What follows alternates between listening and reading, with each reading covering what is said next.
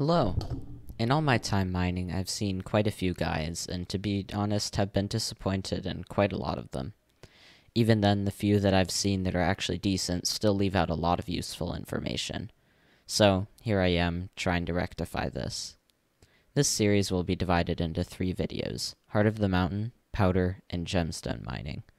The reason this is in different sections is because I am going as in-depth as possible in these videos, and if I were to make them into one video, it would be way too long, and honestly an information overload.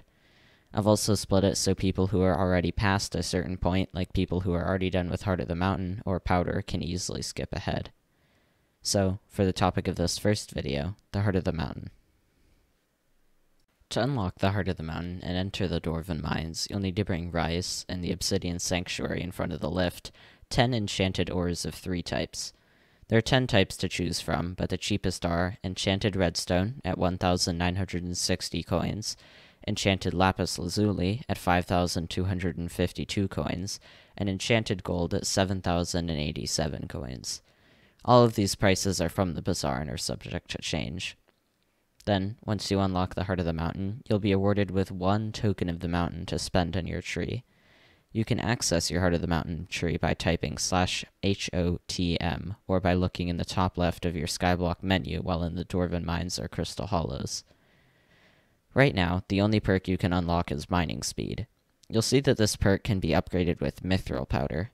Mithril Powder can be obtained in a plethora of ways, but the only 2 that matter right now are mining mithril and doing commissions. Right now, the focus is on getting to a higher tier of the Heart of the Mountain. You can obtain Heart of the Mountain experience by doing commissions for the King. On screen right now is how you get to the King from the Dwarven Mines spawn location.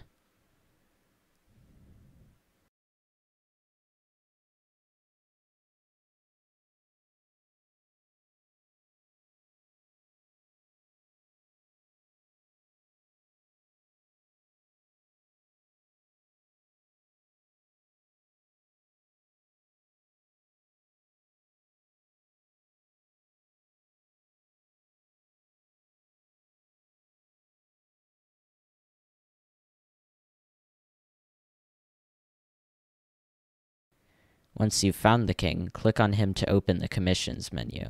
Each commission will reward you with 100 Heart of the Mountain experience, 100 to 200 Mithril Powder, which you'll spend all of it on Mining Speed for now, and 5,000 to 10,000 mining experience. The first 4 commissions you complete in a day, reset at midnight on Eastern Standard Time, will give you a bonus of 900 Heart of the Mountain experience. Before I explain how to do commissions, I should probably explain the different mining stats. Mining Fortune is the chance for double, triple, quadruple, or like 20 times drops that you have. For every 100 Mining Fortune, you basically get 1 more of the base drops. So if you have 2,176 Mining Fortune, you'll have a 100% chance to get 21 times base drops, and a 76% chance to get 22 times base drops. Mining speed is how fast you mine a block. Since Minecraft's minimum measure of time is a tick, the time it takes to break a block is measured in ticks, 0.05 seconds in a tick, but you won't have to worry about that for the duration of this guide since you won't be mining things very fast. Finally, I'll explain Pristine when that becomes relevant. The first 2 commissions you will get will be Mithril Miner and First Event. For the First Event commission, all you have to do is wait until any event happens. For the other commission, Mithril Miner, you'll have to mine 50 mithril blocks.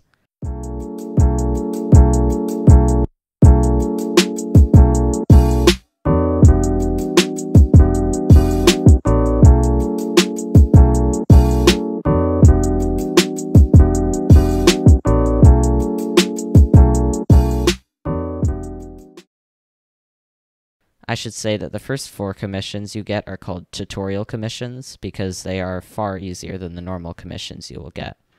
The 2 commissions after the 2 I've already described are another Mithril Miner commission, just with 150 blocks needed instead of only 50, and the final commission is Titanium Miner, which requires you to mine 2 titanium.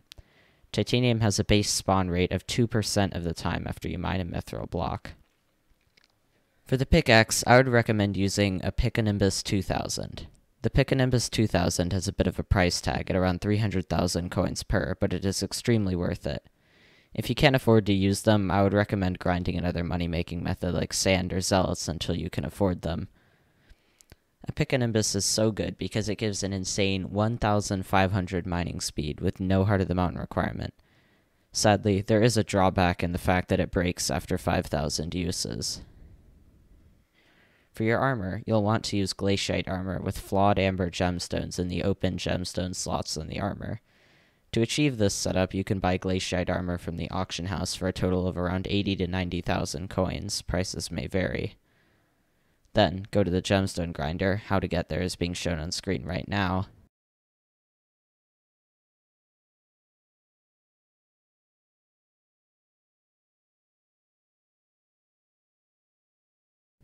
And buy 4 flawed amber gemstones from the bazaar for about 3,462 coins. Prices, once again, subject to change. Finally, put your armor pieces into the gemstone grinder and click on the amber gemstones to put them into the armor. This all will give you a good bit of extra mining speed. After the tutorial commissions are completed, you will receive much harder commissions. In your first commission slot, you can receive the following commissions: Ice Walker Slayer, slay 50 Ice Walkers; Goblin Slayer, slay 50 Goblins; Mithril Miner, mine 500 Mithril anywhere; and then Mithril Miner, but in a specific area of the Dwarven Mines, which is mine 350 Mithril in a specific Dwarven Mines area. Titanium Miner, mine 15 Titanium anywhere. And then in another specific mines area, Titanium, mine 10 Titanium in a specific Dwarven Mines area. In your second commission slot, you can receive these commissions: Goblin Raid, participate in the Goblin Raid event; Goblin Raid Slayer, slay 20 goblins during the Goblin Raid event; Raffle, participate in the Raffle event; Lucky Raffle, deposit 20 raffle tickets during the raffle event; Star Sentry Puncher, damage Star Sentries 10 times; 2 times Mithril Powder Collector, collect 500 Mithril Powder during the 2 times Powder event. The areas that the specific Titanium and Mithril commissions can be found in are the Upper Mines, Lava Springs, Cliffside Veins, Royal Mines, and Ramparts Quarry. Using this image that's being shown on screen right now, you can see where all of the locations are. The Ice Wall is where you'll go to kill Ice Walkers, and the Goblin Burrows, titled Goblins, is where you'll go to kill Goblins. Now, I just listed a bunch of events, but what are they? Firstly, there are 2 types of events: major events and minor events.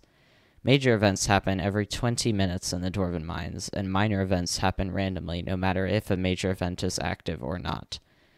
Major events include Raffle.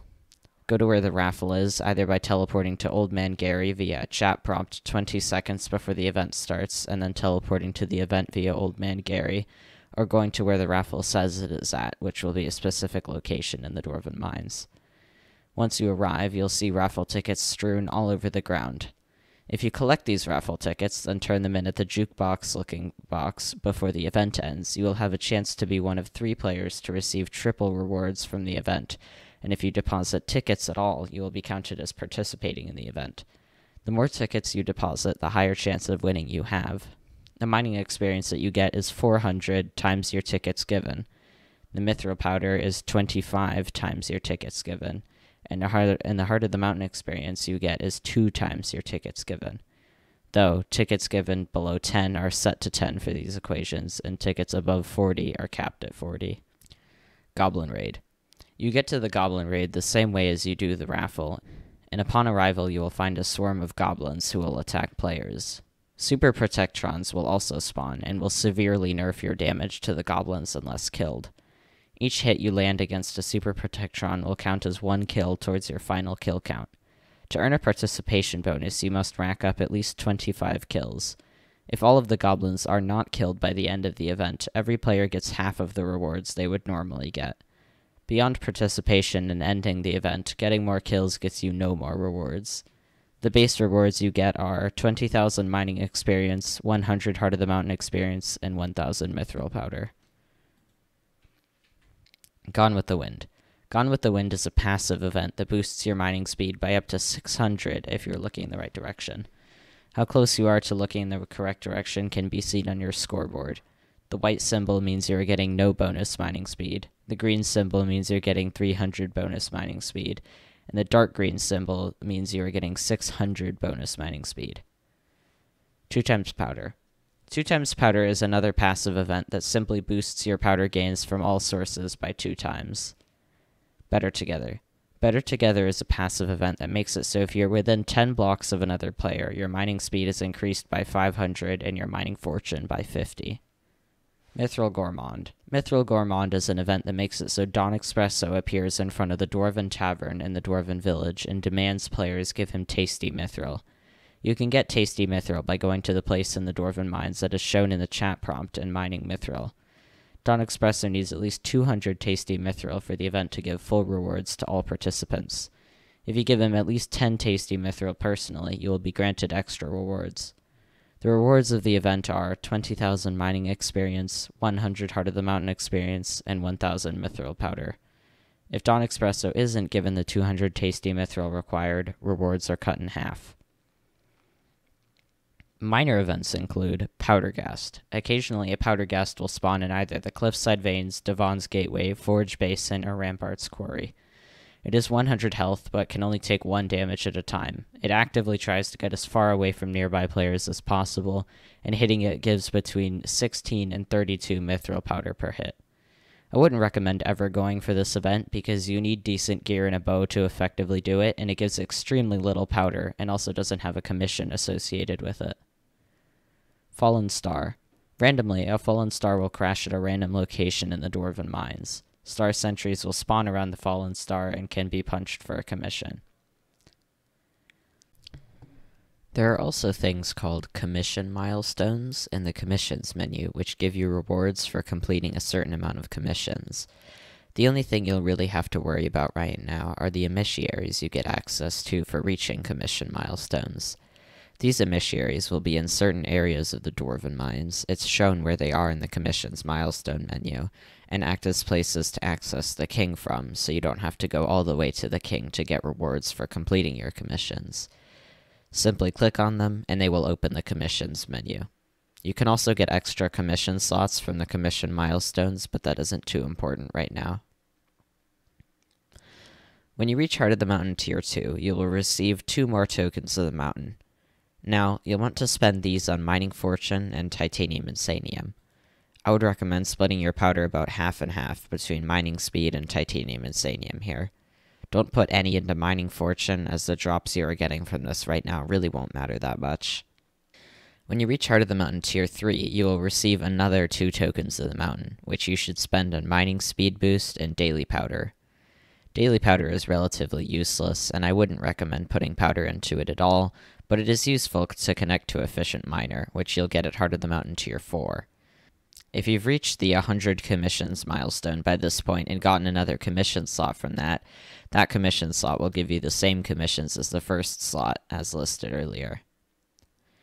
Now, the most important part of getting to Heart of the Mountain Tier 3 is having access to the Crystal Hollows. The Crystal Hollows is easily one of the most important parts of the Heart of the Mountain grind. The commissions in the Crystal Hollows give quadruple the Heart of the Mountain experience, double the powder in the form of gemstone powder, which you don't have to worry about until Heart of the Mountain Tier 6, and double the mining experience. If done correctly, the Crystal Hollows commissions can also be completed faster than the Dwarven commissions, giving an even further boost to efficiency. So, how do you enter the Crystal Hollows? Well, follow the path I'm taking on screen, and you'll find an NPC named Gwendolyn.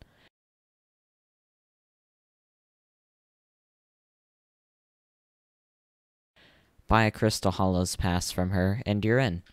You can enter and leave the Crystal Hollows via the minecart in your Skyblock menu. When you enter the Crystal Hollows, you'll be spawned at a random spawn in one of the 4 biomes. The most common one is this spot in the jungle.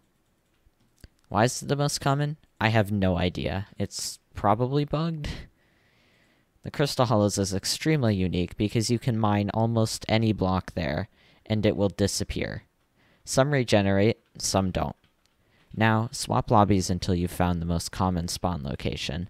Then, follow the route through the tunnels I'm showing on screen.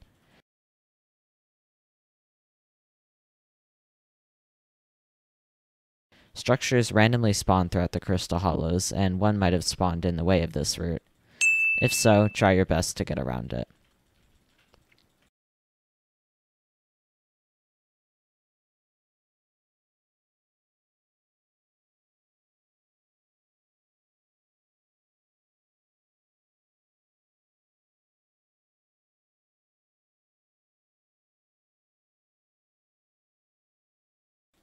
Once you're through the tunnels, you'll arrive at the crystal nucleus, which is the one structure that generates in the same place every single lobby, with the center being at the coordinates 512x and 512z.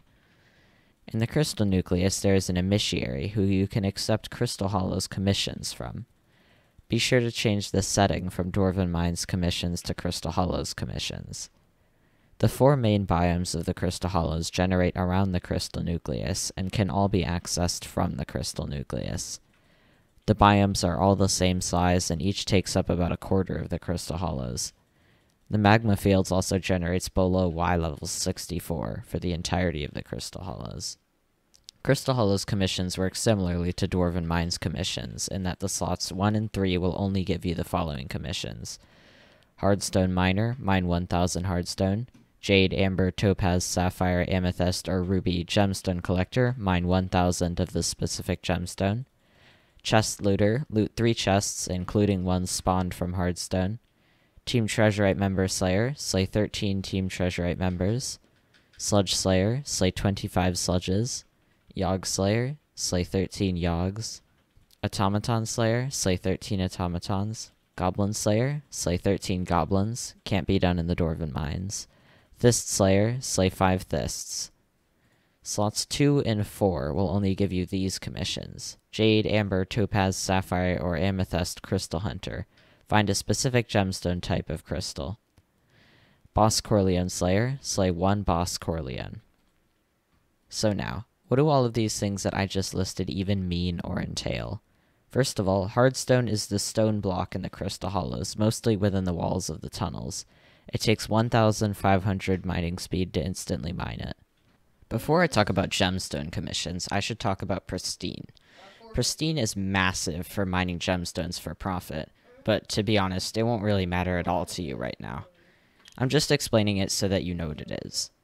Anyways, what Pristine does is instead of giving you only rough gemstones when you mine a gemstone ore, it will give you both rough and flawed gemstones. Since it takes 80 rough gemstones to craft a flawed gemstone, this is pretty huge. It's even affected by mining fortune, just in a different way. If you want a detailed description as to how Pristine works, you can look in the Pristine page in the fandom wiki. Then, for the gemstone commissions, you can find certain gemstones in the different biomes of the Crystal Hollows. Jade generates in the Mithril deposits, Sapphire in the Precursor remnants, Amber in the Goblin holdout, Amethyst in the jungle, Topaz in the magma fields, and Ruby everywhere. I would recommend using an armadillo pet to mine these gemstones. What an armadillo does is it will only mine gemstones if you meet the breaking power requirement to do so, which will be explained later in the video, but it will instantly mine them, which is huge in general, but especially for early to mid-game mining. Take note that it is a mountable pet, and you have to mount it for it to really do anything. To mount it, simply right-click on the pet. Before you can run around on it, though, it will have to move on its own. When you run around on it, its energy will run out, but that shouldn't really be a problem considering you won't be mining many gems for a single commission. Energy starts at 0 when you join a lobby, and will take 5 minutes to charge up to 100. You don't have to have the pet summoned for it to gain energy after you join a lobby, but if you summon it and use it and then despawn it again, it will not gain energy unless it's summoned. A lot of these gemstones have really high breaking power requirements, but a Picanimbus 2000 can break all of them except for Topaz.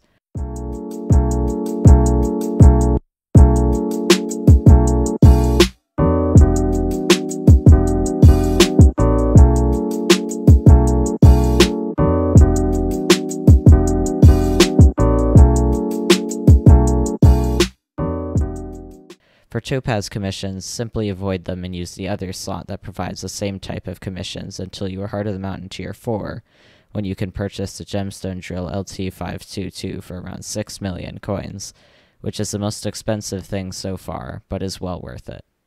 If you can't afford the drill, I would highly recommend grinding something like zealots or sand until you can. If you're particularly poor, you can make the decision to only use the gemstone drill LT522 and entirely abandon the pick and imbuses. I wouldn't entirely recommend this, but it is a viable strategy if you absolutely hate zealot grinding. For the chest looter commission, treasure chests can be found and looted in structures, but also spawn when you mine hardstone at a default chance of 1 out of 500. For the Team Treasurite Member Slayer commission, Team Treasurite members are enemies that spawn in some mithril deposit structures, so for this commission I would recommend searching throughout the mithril deposits for a structure that spawns them. For the Sludge Slayer commission, sludges spawn a lot like Team Treasurite members, just in the jungle. So, for this one, I'd recommend looking through the jungle for structures that spawn sludges. Then, for the Yogg Slayer commission, Yogs spawn in structures in its respective biome, the magma fields, as well. The best structure to look for them is in Khazad Doom, which Bal spawns in, but more on that later. The structure is so big that you can probably easily find it by asking for coordinates or running around the magma fields tunnels. On a small tangent, the magma fields has a pretty deadly heat system to new players. The magma fields heat system slowly adds heat on your scoreboard, and when it gets to 100 you will start to take damage. Leaving the magma fields will slowly decrease your heat, and drinking water bottles will decrease your heat massively. The water bottles are obviously the really cheap option, but you can also buy a Bal pet of any rarity or any level from the auction house, which will provide heat immunity when equipped. So, have a way to deal with heat. Then for the Automaton Slayer commission, you go to the Precursor Remnants, look around for literally like 2 seconds, stop asking for cords to the Precursor City, I can't with you people, and kill automatons in the Precursor City, or really any structure that spawns them. They're not uncommon. If you die to automatons, I'd recommend taking a break from mining for a while and get yourself in a position where you can easily kill them. If you can zealot farm already, you should be fine. The Goblin Slayer commission functions pretty much exactly the same to the Team Treasurite Member Slayer, where all you have to do is walk around the Goblin Holdout and find an admittedly kinda rare spot which won't spawn many goblins, but it will get the job done eventually. Finally, the Thist Slayer commission can be completed by mining amethyst gemstones in the jungle, which spawn thists at a 20% rate upon breaking one. Now, for the other commission slots, which, as a reminder, will only give the Boss Corleone Slayer commission or a specific type of Crystal Hunter commission. Let's start with Corleone. Boss Corleone generates in these two structures shown on screen, which are both relatively rare structures to find in the mithril deposits. He has 1 million health and decent damage, making him actually pretty hard to take out. Both of these structures will also generate Team Treasurite members. People ask for cords to Corleone extremely often because he can be really annoying to find on your own if you have bad luck. Crystal Hunter commissions require you to collect certain crystals from different biomes of the map, which can be placed in the crystal nucleus to generate a loot bundle. The Jade Crystal can be obtained by going to the Mines of Devon, a relatively big structure that will randomly generate in the mithril deposits, and talking to one of the keepers. They will then give you a metal detector, which you can use at the bottom of the Mines of Devon to locate treasure. There's a distance indicator that will appear above your hotbar, and it will tell you how far you are away from the treasure chest. If ever you can't open the treasure chest, try left-clicking it. 20% of the time, the treasure chests will drop one of 4 scavenged items, those being the scavenged lapis sword, scavenged golden hammer, scavenged emerald hammer, and the scavenged diamond axe. If you turn all of these into their respective keepers as shown on screen, you are awarded with the jade crystal in the center.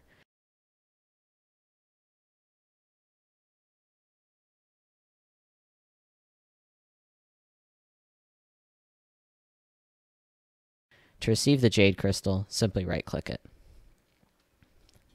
The amber crystal can be obtained by first finding the Goblin Queen's Den, another big structure that generates in the Goblin Holdout. Then, once you've found the Goblin Queen's Den, look around near the Goblin Queen's Den for a structure that looks like the one on screen, and exchange 3 goblin eggs for the King's Scent potion effect for 20 minutes. Then, make your way back to the Goblin Queen's Den and simply go inside the structure as shown on screen and grab the amber crystal by right-clicking it. The Topaz Crystal can be obtained by going to Khazad Doom, which I talked about how to find earlier in the video, and killing Bal. Bal is a giant magma cube in the center, which takes hit-based damage, meaning that your hits will only ever do 1 damage. Bal has a total of 200 health, and different types of dialogue in the chat will tell you his health. Once Bal is defeated, the topaz crystal will spawn, which can be promptly collected by right-clicking on it.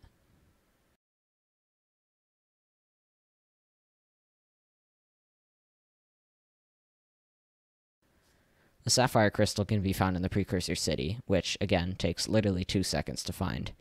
Now, this crystal isn't difficult at all, but it is expensive.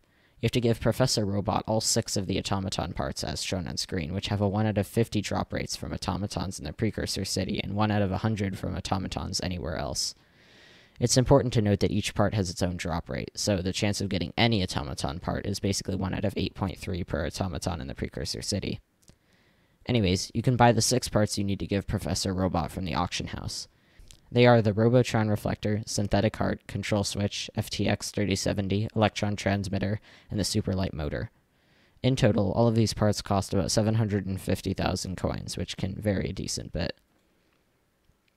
Finally, the Amethyst Crystal can be obtained by going to the Jungle Temple, a big structure in the jungle. You will notice it easily because it disables your potion effects. Then, give the Kalhuiki Door Guardian a jungle key like I'm showing on screen here, which can be purchased from the auction house for around 25,000 coins. Then, you'll have to do a parkour, which at the end of it you get the Amethyst Crystal by, once again, right-clicking on it.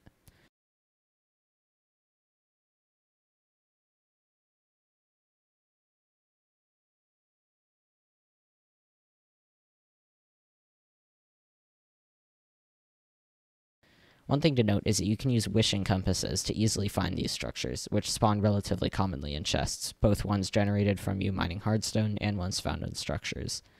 When you right-click a wishing compass, it will take 1 out of 3 uses, it breaks after you use all 3, and will generate a particle trail to the structure you need. A wishing compass will lead you to the Mines of Devon if you are in the Mithril deposits. There is a Mines of Devon in that lobby. Sometimes it won't spawn because it would conflict with other structures, and if you don't have the Jade Crystal. It will lead you to the Goblin Queen's Den if you have the King's Scent already, are in the Goblin Holdout, and don't have the Amber Crystal. It will also lead you to the King if you don't already have the King's Scent and are in the Goblin Holdout. It will lead you to Khazad Doom if you are in the Magma Fields and don't already have the Topaz Crystal. It will lead you to the Precursor City if you are in the Precursor Remnants and don't have the Sapphire Crystal already. I really wouldn't recommend wasting Wishing Compass uses on finding a structure that's already ridiculously easy to find, though. Finally, it will lead you to the Jungle Temple if you have a Jungle Key, don't already have the Amethyst Crystal, and are in the jungle. It will lead you to Odawa, an NPC who you can purchase a Jungle Key from if you are in the jungle and don't already have a Jungle Key. Although, after all of this information about Corleone and the different gemstone crystals, it is extremely important to note that if you want the highest possible efficiency, you should be completely avoiding these commissions. Since they only appear in slots 2 and 4, you can just use slots 1 and 3 to do much faster and much less expensive commissions. The only reason I included them in this video is to make sure that people aren't confused about it, and to provide more reasoning as to why these commissions are inefficient to do. Now, there are 2 methods you can use to go about doing these commissions. You can either set up a lobby with tunnels to every location you need, or swap lobbies every time you can't find a place after a little bit of searching. Really, this comes down to preference of what you want to do. Setting up lobbies will eventually make your efficiency much higher than constantly swapping, although they do take a good while to set up. If you don't have too much to play every day, I'd recommend swapping lobbies instead of setting them up, or if you just hate setting up lobbies. Overall, though, the more efficient is setting up lobbies, by far. If you want another guide that shows specific coordinates and whatnot for some gemstone patches and provides some more insight, you can check out Dreadlig's Crystal Hollows Commission Guide, linked in the description. Finally, we are done with the Crystal Hollows overview, and I can get into what to do at every Heart of the Mountain milestone. At Heart of the Mountain Tier 4, you'll want to go for Efficient Miner and Seasoned Mineman. You can put a bit of powder into either of these, but they don't really matter that much. Efficient Miner can be useful for clearing out gemstones faster, and Seasoned Mineman just gives you more mining experience. At Heart of the Mountain Tier 5, you'll want to purchase nothing. Yeah, nothing. I would recommend you unlock Bold and Fortunate, but you can't purchase those until you're Heart of the Mountain Tier 6. If you'll have time to reset your Heart of the Mountain, a button in the bottom right of the Heart of the Mountain menu that resets your Heart of the Mountain and refunds all powder and tokens of the mountain with a day-long cooldown. You can go for Mining Madness for a bit of extra speed and fortune, and Sky Mall for a 22.7% chance at a reduced pickaxe cooldown, which actually works in the Crystal Hollows. One thing that you do gain access to regardless is the peak of the mountain, but it isn't really worth touching that right now. Even though it gives you another commission slot, that one will just give you Crystal Hunter and Boss Corleone Slayer commissions, which you'll be avoiding anyways. The extra tokens of the mountain don't mean much either. At Heart of the Mountain Tier 6, you'll want to get Mole, which helps a good bit with Hardstone and Treasure Chest commissions, Fortunate, which doesn't really mean much, and Great Explorer, which helps a bunch with Treasure Chest commissions. The final token can go to Mining Madness, but it really doesn't matter much at all. You can also purchase the Gemstone Gauntlet at this stage if you want, which will increase your mining speed significantly, and can also break every single gemstone without ever running out of fuel or uses. It also has an advantage in that it has a Topaz slot for extra pristine if you want. Finally, at Heart of the Mountain Tier 7, you've finished your journey. You should now get into powder grinding, which will be my next video.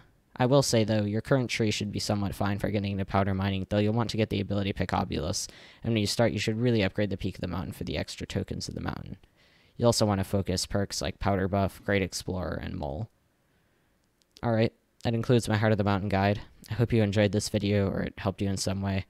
Also, don't forget to subscribe. This video took me ages, and ages is honestly an understatement. I'm not very fast at editing, but oh my goodness, this took me so long.